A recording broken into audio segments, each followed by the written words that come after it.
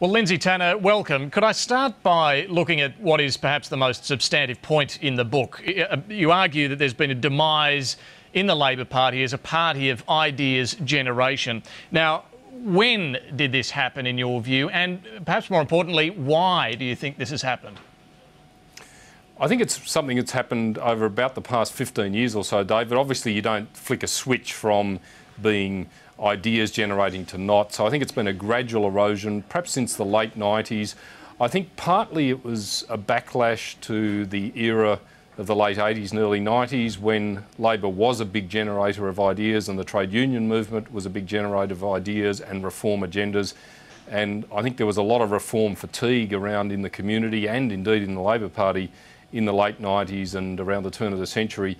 And that has bred some unfortunate habits. And so now we no longer seem to have the equivalents of Medicare, occupational super, the Accord, the Republic, big reform agendas being incubated within Labor. There are still big things happening, but they tend to be things that have been generated outside Labor that Labor responds to. But of course, your former colleagues still there would argue that things like the NBN, the carbon tax, the National Disability Insurance Scheme, whether you like the ideas or not, they are Labor ideas and they are big ideas. Oh, I agree with that, but you need to look at the genesis of these things. The National Broadband Network was a response to a particular set of circumstances. It wasn't something that was developed over a number of years in consultation with other parts of the Labor movement. It didn't happen from within. It was just a serendipitous response to an unusual set of circumstances where you had the fibre to the node proposal that we got the election with effectively fall over for a range of reasons, and so we had to make some sudden choices about where to go. Yes, it's a worthwhile Labor thing, but my point is that it doesn't reflect a great deal of from within effort and ideas generation and campaigning and incubation of big reform agendas from within the wider Labor movement. The National Disability Insurance Scheme, exactly the same. That was something that has been worked on and developed and pursued from outside the Labor world, essentially. And when it hit centre stage and we were under quite a lot of political pressure at places like community cabinets, we outsourced the process to the Productivity Commission. So I think they're pretty good examples. Bill Shorten would argue that he and Jenny Macklin and others came up with this idea, wouldn't they? Oh, no, I don't think they would, because in fact it's something that had been campaigned for by various organisations, particularly people like Bruce Bonyhady, for quite some time. They, as ministers, or Minister and Parliamentary Secretary, obviously had a key role, but in a sense they were doing their job. So the Labor movement more widely can't claim any great credit for that. There are no areas where you can say that this is something that's been incubated over a number of years from within the Labor family and that you then had leading Labor politicians with ministerial responsibilities taking it forward. Is part of this problem to do with the people? Is it the pre-selection process, how people are pre-selected, the sort of people that are ending up in Parliament for Labor? That is part of the problem. I'm worried about the rise of the professional political class. I'm worried about the ever-mounting dominance of the mechanics of politics, the clever spin doctors, the clever manipulators, the short-term win-the-day operators who have little interest in how the broader world functions. Now, that's not everybody. People are obviously complex amalgams of different characteristics. It's just that those sorts of skills and approaches, which do have a role, have, in my view, become too dominant. And one of the key reasons is that more and more you end up with people in parliamentary roles who've essentially done not much else in their adult lives but politics. So I think there is a problem there. It's not an easy problem to solve, though. In general terms, how important is leadership in the culture of the party and this problem that you talk about? Look, actually not that important. It's not irrelevant, but I don't blame Julia Gillard, Kevin Rudd, Kim Beazley, Simon Crean, Mark Latham, any of the leaders over that period of time, because it's been a gradual evolutionary process. Each of them in their own way can claim credit for having pursued particular agendas and so forth. So this is a problem that is much wider than leaders. It's also a problem that you can see in equivalent parties in many other parts of the world. And you can also see the same parties social democratic parties mostly that, like Labor, have been used to getting 40% plus of the primary vote, now getting in the mid-20s. So there is a wider global trend happening here. And even though it can be painful, even though home truths are difficult, we need this trend to be confronted for people to rethink the approach of the party. Well, now, your former colleagues have been pretty quick to dismiss your analysis. I'm not sure if any of them have actually read your book. In fact, I'm pretty sure most of them haven't yet. But Simon Crean said it was inappropriate, unhelpful and wrong. Bob Carr said it's just another book rubbishing the Labor Party. Did any of this reaction surprise you? Oh, it doesn't surprise me, and I've seen this over 40 years or so, David, that you get these very serious debates about the future of the Labor Party surfacing from time to time, and that's always the reaction. It's never the right time. There's always today's battle to be fought. They're always worried that you might give Tony Abbott a one-liner that might be useful for about 2 hours and then everybody moves on. Well, who cares? It has zero impact on anything, that sort of thing. But it does give Tony Abbott the ability to say that one of Labor's most senior former ministers says they're not a party of ideas. And to which my response is, well, so what? Who cares what he says? That'll have no impact on anything. What really matters is the future generations of potential and actual Labor supporters, people who will contribute huge amounts of energy and effort for a cause. And if Labor is not a cause, if Labor is not a calling, but it is just little more than a cynical shell that is there to sustain power structures that serve the interests of some people. If that's what we end up, I'm not saying we're there, but if that's where we end up being, then you won't have those people and you won't have a long-term future. So Labor as a cause, as a self-sustaining political force, has deteriorated very substantially over the last 10 or 15 years, and similar things have happened in social democratic parties around the world.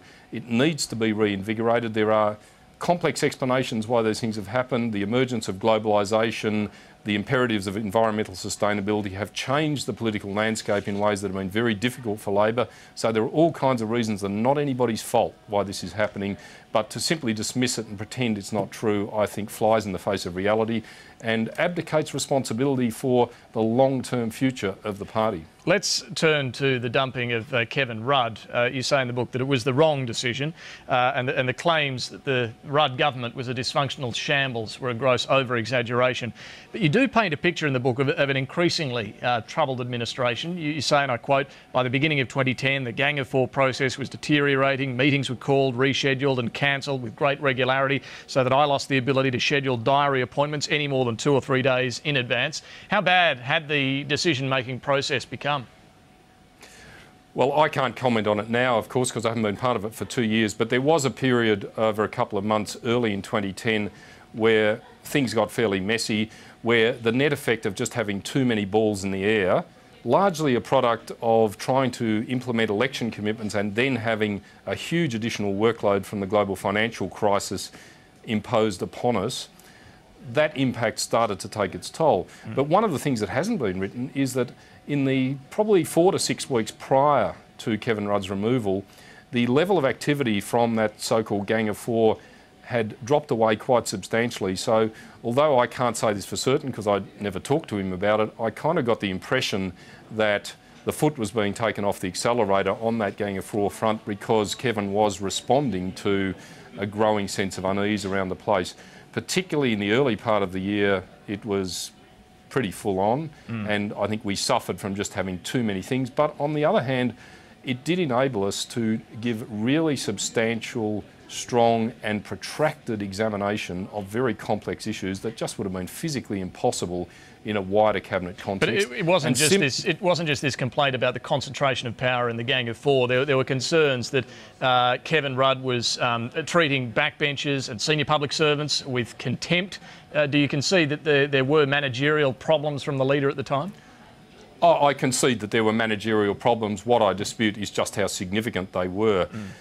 The nature of the business of running a government, particularly a government that's been under huge pressure as a result of the global financial crisis, particularly a government that is still relatively inexperienced, is going to produce some robust exchanges, is going to produce people under intense pressure, is going to produce those kind of problems. The real issue is, are you adult enough just to live with that?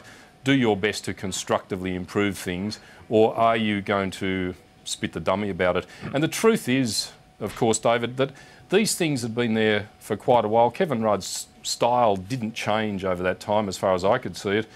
There's only one thing that changed, and that's opinion polls. Nobody pursued these issues when he was riding high in the polls. Nobody pursued these issues when it looked like Labor would win an election in a canter. What happened was all driven, in my view, even though there are extraneous issues floating around, it was all ultimately driven by panic at a sequence of ordinary opinion polls. And all of this stuff is essentially retrospective justification for the unjustifiable. What about his decision to shelve the carbon pollution reduction scheme and then the dithering over the mining tax? How significant were those factors? Look, one of the things that's, of course, difficult to assess is the complexities of some of those issues, particularly the mining tax, where there are all kinds of negotiations going on late in the day that I wasn't directly involved in. So it is hard for me to have a clear picture of where things had got to on that front. You were the finance minister. You weren't involved in that? Well, keep in mind that these are tax issues. Tax issues are the province of the Treasurer.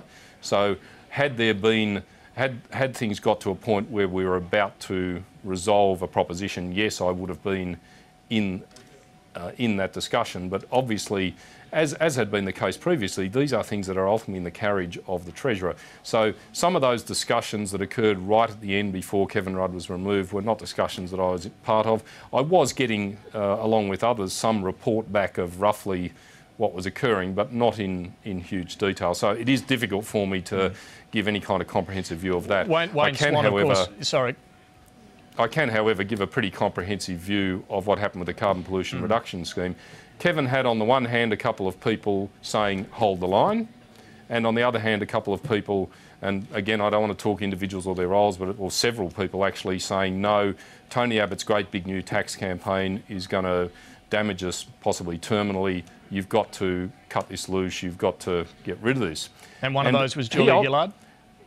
Yes, and he ultimately came up with a proposition that I think in his mind was a sensible middle ground path through these two very difficult possibilities. And in other circumstances that may have worked, but as it turned out, that didn't work, and he in particular and the government lost a lot of credibility as a result of that change, exacerbated by the fact that the decision was leaked, and so the government lost control of the announcement of that decision. But just to be clear, what you've said there, Julia Gillard was one of those arguing to shelve It's a matter of public record. That's been widely reported and not contradicted by Julia. All right, now, Wayne Swan, of course, is one of those sitting around that Gang of Four table. He was Kevin Rudd's treasurer during that February leadership contest earlier this year, which you've said a lot of over-exaggerated things were said, which have damaged Labor's brand for a long time to come. Wayne Swan argued that Kevin Rudd had no Labor values. What did you make of that? Look, I don't know, to be honest, David, and I think it's a very difficult thing for any of us to be talking about what's deep inside anyone else. It's a very hard thing to make any kind of accusation of that nature. So it's not an observation that I'd make, but I don't want to get into commentary about specific things that Wayne may have said or not said. I don't know the context, and I'm very keen to avoid making any kind of comment about the individuals concerned in all of this. That's ultimately for people to form their own views about. But can I ask you just finally then, can Labor recover from what was a very damaging leadership split and remains damaging to the party, as you argue? Can it recover from all of that while the key protagonists are still in the parliament? Yes, it can. There's no particular reason why these sorts of things can't be overcome. They have been overcome in the past. Obviously, when you have these dramatic events that really fire people up and entrench long-standing angst, I suppose, it is going to be difficult. But politics is a very practical game, and people are always ultimately on about winning in some form or other. So the broader dynamics mean that, yes, those things can be overcome. Whether they already have or whether they will be in the future is going to be a matter of debate, whether people will see these things differently. But I believe Labor can win the coming election, I don't say it's guaranteed by any means, and it's obviously up against it, but it's been up against it before. John Howard was up against it from time to time, and he managed to win. So you never write off an incumbent government, no matter what the circumstances, no matter what speculation there is about who may or may not be the leader. You never write off an incumbent government in an election contest. As for the longer term future, that's really where the challenge lies. That's really what my concern is about, is that it's all very well to focus on the day-to-day contest, the who's going to win the day and what Tony Abbott said on the TV tonight, all those kinds of things. That's unavoidable. The trouble is that people lose sight of the bigger picture.